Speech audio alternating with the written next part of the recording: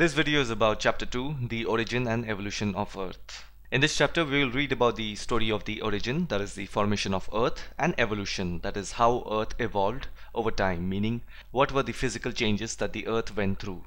Now, the origin of Earth has two theories, basically the early and modern theories. I've made separate videos on both the theories. I'll be posting the link in the description, as well as you can click on the link here on the screen. So watch that video and you will understand these theories well. The expansion of universe means increase in space between the galaxies. Always remember this order. A universe consists of more than one galaxy, and one galaxy consists of moons, asteroids, planets, and stars. So the solar system that we are part of is one galaxy. Like that, there are many other galaxies. And the name of a galaxy is Milky Way. Though we know there are many other galaxies, but we do not know whether there is another universe. So the scientific community only believes in the theory that the universe is expanding.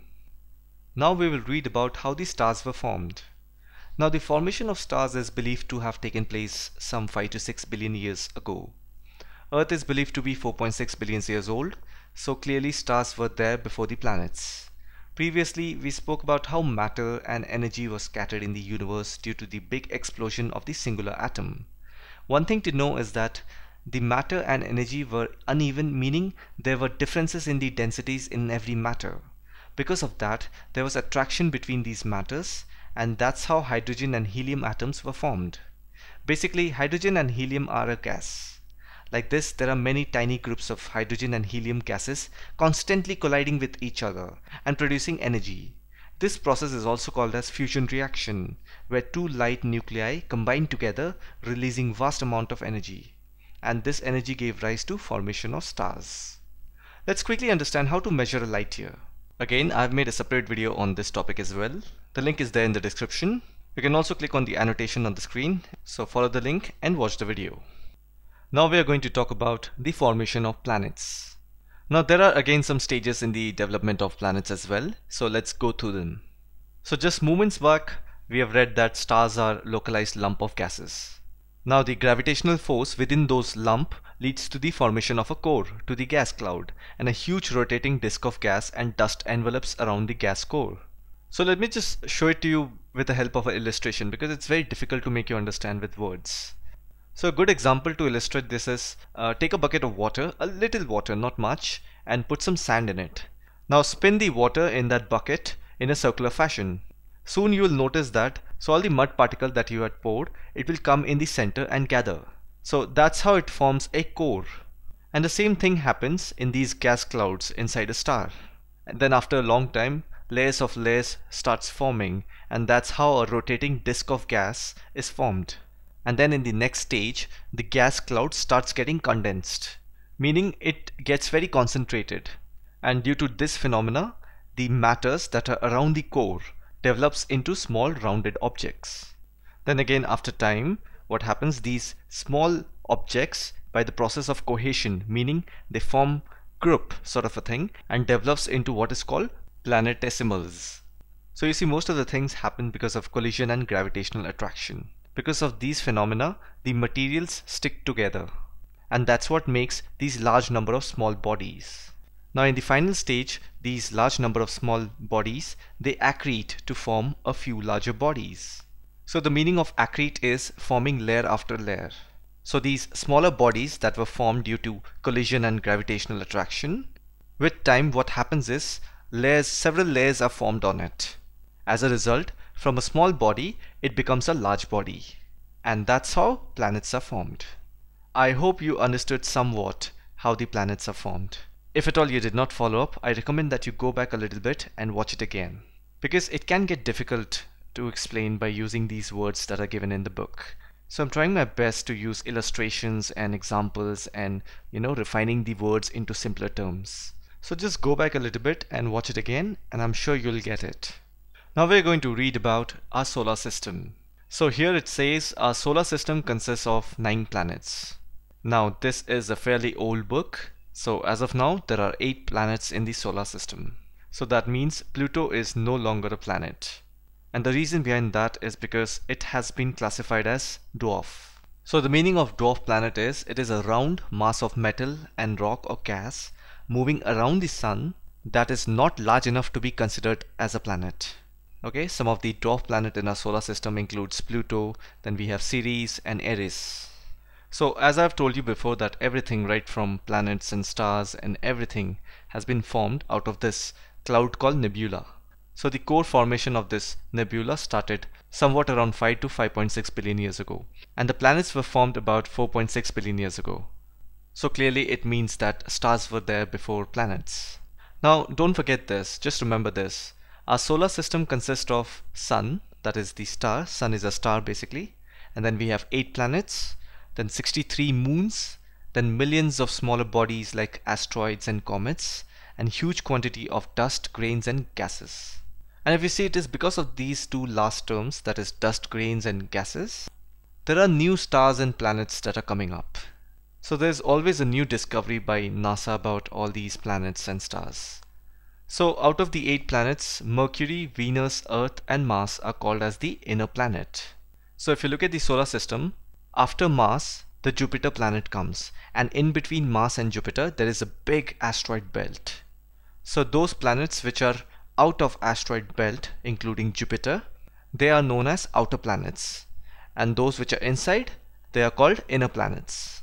So these planets which are inside the asteroid belt, they are called as terrestrial planets, meaning they have Earth-like similarities. In other words, they consist of rock and metals. And the planets that are outside the asteroid belt, they are called Jovian or gas giant planets. So basically they are like Jupiter, and they are huge planets, but they have very thick atmosphere, mostly of helium and hydrogen. And this is another cool fact. All the planets were formed in the same period, sometime about 4.6 billion years ago.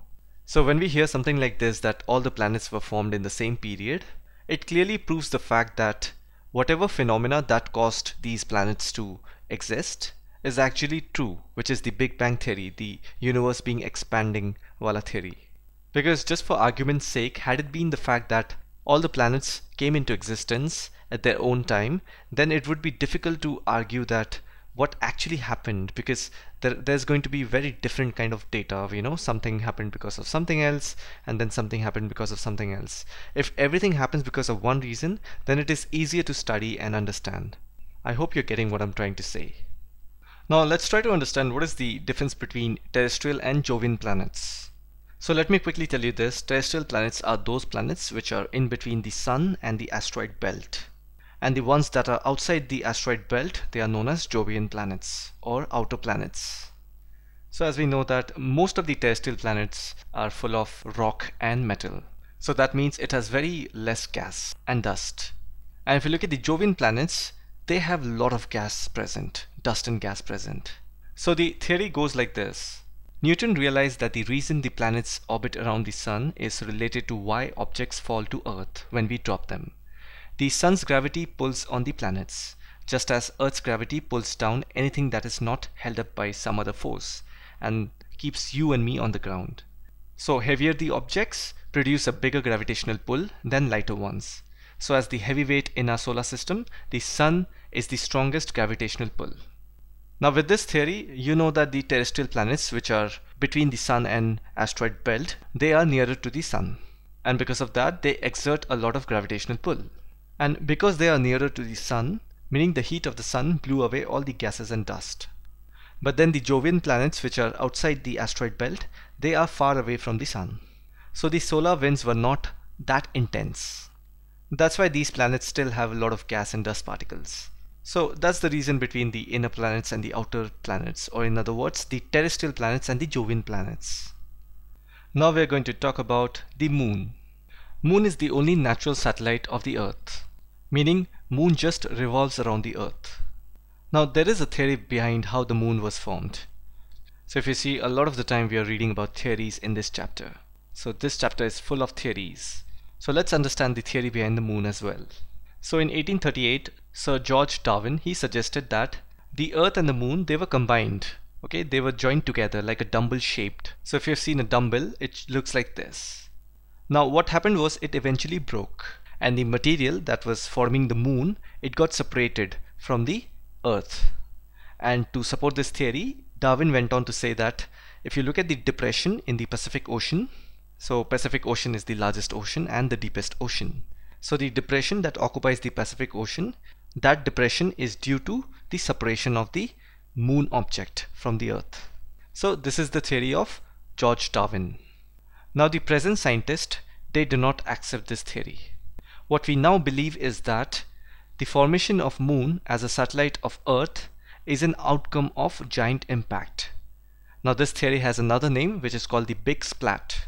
Now Big Splat means big splash, a giant impact. Now what this theory says is there was an object of the size of Mars. So that object, that body, it collided into the Earth sometime shortly after the Earth was formed. So when two objects collide, there are these debris. So these portions of small blasted material, they continue to orbit around the Earth. And due to gravitational attraction and collision, these small particles eventually formed into the present moon. So this theory is now widely accepted about the origin of moon. Now we're going to read about the evolution of the Earth. So once upon a time, the planet Earth was a barren, rocky and hot object with a thin atmosphere of hydrogen and helium. And today when we see a picture of the Earth, it does not look like that. So obviously there must have been some events, some processes which has caused this change. So let's go ahead and understand what led to the evolution of life on the surface of the planet. So we know that all the celestial body were formed with a process called accretion, meaning a layer after layer after layer. That's how they became from small body to a large body. Similarly, Earth is no different. The Earth has a layered structure. So from the outermost end of the atmosphere to the center of the Earth, the material that exists is not uniform, meaning they are not same.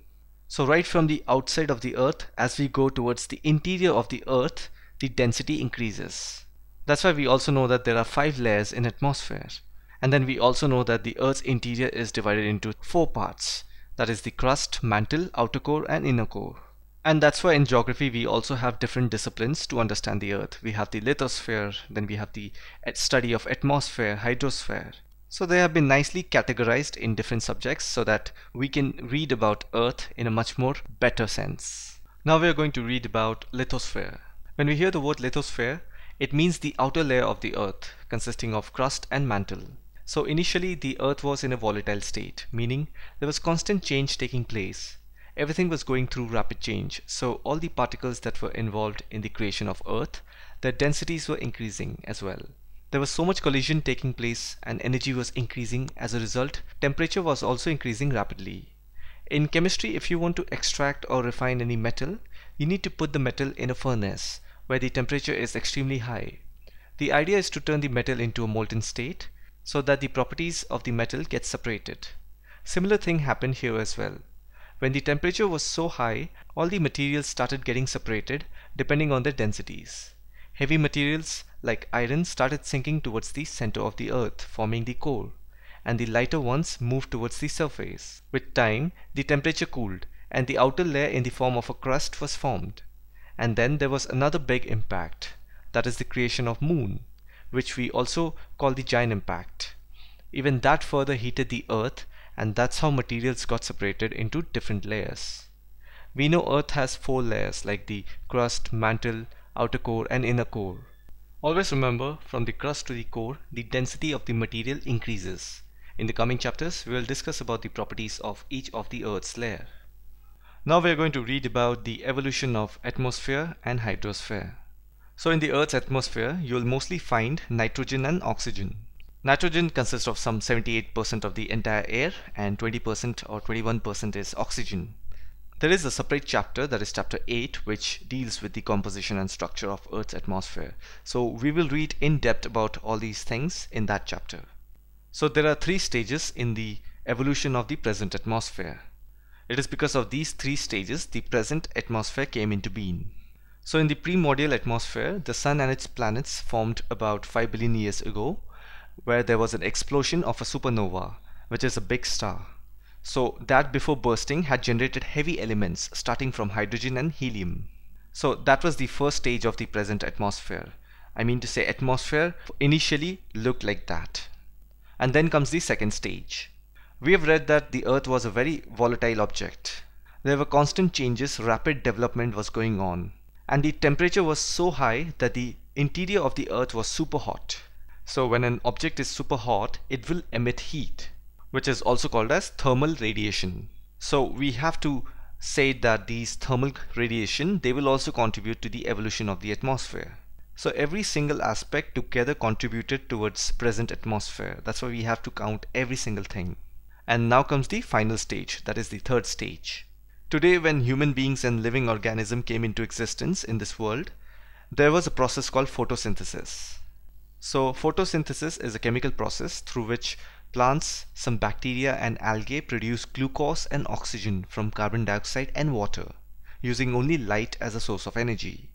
Before even humans arrived on this planet, there were trees, plants and all sorts of grasses and etc. So we can say that the process of photosynthesis has already begun before the humans arrived. And we know that plants take carbon dioxide and emits oxygen. So again, there is a emission of oxygen involved. And that is the final and the third stage of the composition of present atmosphere. Always remember the primordial atmosphere, which is the initial atmosphere when the earth was beginning to form. That atmosphere consisted only of hydrogen and helium. So that atmosphere went away, and the reason behind that is because it is not just Earth, all the terrestrial planets. So we have spoken about what the terrestrial planets are. These are the planets that are in between Sun and the asteroid belt. So basically there are only 4 planets: Mercury, Venus, Earth and Mars. Now these planets, the terrestrial planets, since they are closer to the Sun, these planets received a lot of solar wind coming from the Sun. It stripped off the hydrogen and helium atmosphere, and that's why these planets don't look like the jovial planets, the planets which are outside the asteroid belt. And finally, when the Earth was cooling down, the gases and the water vapor, they were released from the interior of Earth. Now this thing is very easy to imagine. Whenever you're trying to boil water in an utensil at your place, you will see that if you put a cover on it, or if you put some kind of a plate on it, you will see that the plate will gather all the water vapor. So the similar thing happened when the Earth was cooling down, all the heat was released upward. And in the atmosphere, the water vapor was collected. And that is how the present atmosphere started. The early atmosphere largely contained water vapor, nitrogen, carbon dioxide, methane, ammonia, and very little of free oxygen. So the process through which the gases were outpoured from the interior is called degassing. Now you must be wondering that, okay, the gases were degassed, so how did it still continue to form water vapor? And the answer to that question is the continuous volcanic eruption. So volcanoes are like a ventilator of the Earth. So from these ventilators, the inner core, the heated substance of the Earth, starts pouring out. And again, if there is a substance which has a high temperature, there will be heat. And because of this continuous volcanic eruption, there was a lot of water vapor and gases generated. And as these water vapor were released, they started getting condensed. And then the carbon dioxide in the atmosphere got dissolved in rainwater, and the temperature further decreased, causing more condensation and rain. And then once rain started happening, the rainwater falling onto the surface got collected in the depression to give rise to oceans. And that's how the ocean bodies of the Earth were formed. So these Earth's oceans were formed within 500 million years from the formation of the Earth. Now that tells us that the oceans are as old as 4,000 million years. And then once the oceans were formed, life began to evolve. And if you notice, bacteria were among the first life forms to appear on Earth. And if you see, humidity is perfect for any bacterial growth. And humidity is formed due to heat and water. Hence, it is obvious that once the oceans were formed, quickly life began to evolve. And once life began to evolve, the process of photosynthesis also started. So for a very long time, life was confined to the oceans. That means there was no presence of life on a landform. It was only confined to ocean. Because ocean had the perfect combination of oxygen through the process of photosynthesis. And eventually this big ocean was saturated with oxygen.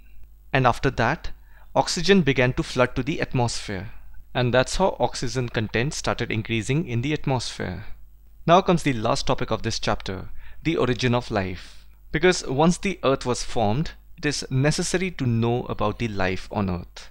Otherwise, the entire big picture is incomplete. That's why the origin and evolution of life is regarded as the last phase in the evolution of Earth. So far, after reading all of this, we are clear about the fact that initially it was impossible to live on Earth because the conditions were not ideal. Earth was volatile, it was super hot, there was very little oxygen, so all these things were going on. Hence, the modern scientists, they think that the origin of life is due to the complex chemical reaction that generated complex organic molecules, and because of their assembly, we came into present. And this assembly of complex organic molecules is such that it duplicates themselves. It is just like amoeba, how it splits into two equal copies of itself. Similarly, this organic molecule, it started copying itself, and that got converted into inanimate matter, and that converted some matters which were lifeless, which had no sign of life, into living organism. So when you look at a rock, you'll find fossils in it. Fossils are the dead decay of animals and plant organism. Hence, when we look at a rock, the record of life that existed on this planet can be seen across different periods. So when you look at blue algae, which is found in lakes and water bodies, and if you look at the microscopic structure closely, you will find that these formations are present in rocks that are much older and are some 300,000 million years ago. And that is how we can assume that life began to evolve sometime 3,800 million years ago. And if you want to know how a unicellular bacteria turned into a modern man, then you have to look at this geological time scale. So this geological time scale shows some life major events. And it is very fascinating to see how this thing happened. It is almost like a magic, but there's a huge, deep science involved. And that is why it makes geography interesting. I'm so fascinated to read all of this. Maybe I will make a separate short videos on these smaller concepts as to how human came into existence, how Earth was formed, how this ocean were formed, moon were formed, etc. Anyways, with this, we have come to an end of this chapter. And this chapter has been a real eye-opener till now for me. And it's so interesting and fascinating to read this. I hope you understood whatever that I told you. Though in between it was kind of difficult for me to comprehend because the words that were used, they were not very simple to be able to convert them into a real metaphor or a simpler example. I hope you found this video informative and let me know what you think about this. So as usual, question answers can be found on the website. So thanks for watching and I'll see you in the next one. If you enjoyed these videos and see a purpose behind watching them, please like the video and comment down below. Until then, catch you guys later and talk to you guys on the next one. Peace.